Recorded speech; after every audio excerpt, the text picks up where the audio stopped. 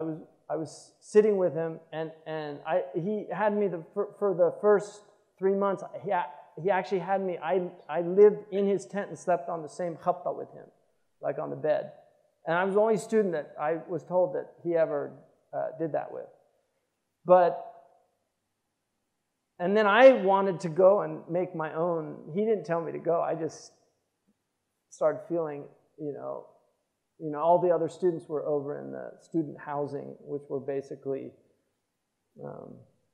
little twig huts made from old sacks of rice.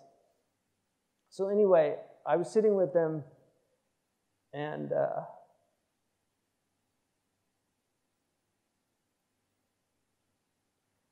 I was looking at his dara',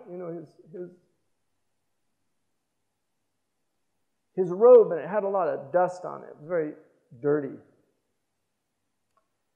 And I was thinking, it just occurred to my heart, an-nadafatu min al-iman. It just occurred to my heart. He was reading, and he closed his book, and he looked at me, and he said, Hamza,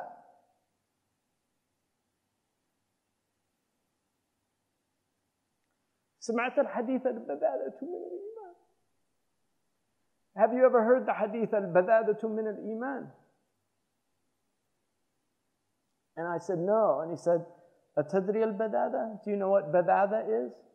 I said, no. He said, jib al-qamus. Go get the dictionary, because he used the dictionary of al-Fayruz Abadi. So I went and got the qamus, and I looked up badada.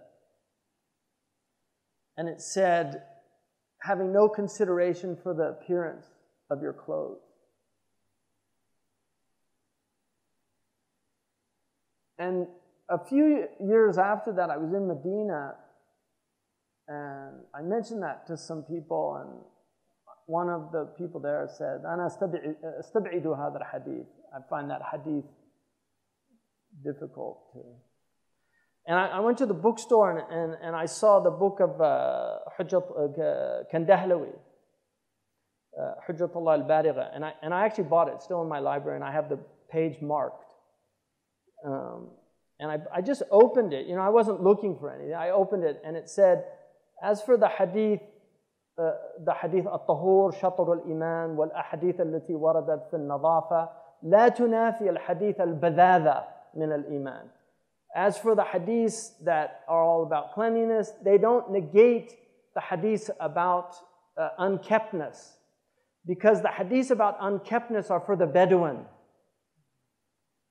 Because if the Bedouin didn't have that hadith, they would feel bad, because they live in the outdoors, and so the dust gets them all the time.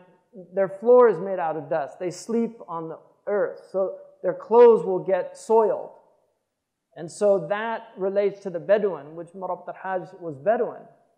But that's an example. When you read these stories, these are real stories. These aren't made up stories. These are real stories that, there's people that, and it's not that they can necessarily read your heart, but Allah it can be on their tongue, and they just say that thing at that time because that's what you need to hear. And so that's why they say when you're with the awliya, you have to guard your heart. Right? When you're with the salihun. وَلَا نُزَكِّي عَلَى اللَّهِ أَحَدٍ. We don't claim anything about anybody. Allah knows who His awliya are, but نَحْسِبُهُمْ كَذَلِكَ. We think of them that. We have a good opinion of these people. We should really have an opinion of every Muslim is a wali.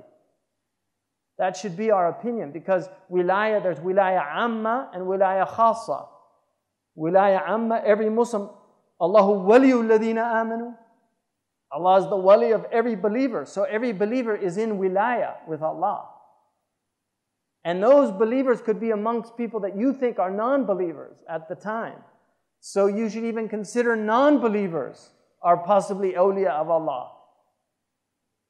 because you don't know their end. Omar was always a wali of God, even when he was bowing to idols in Mecca. Because Allah's knowledge doesn't change. He doesn't find out something new about Omar.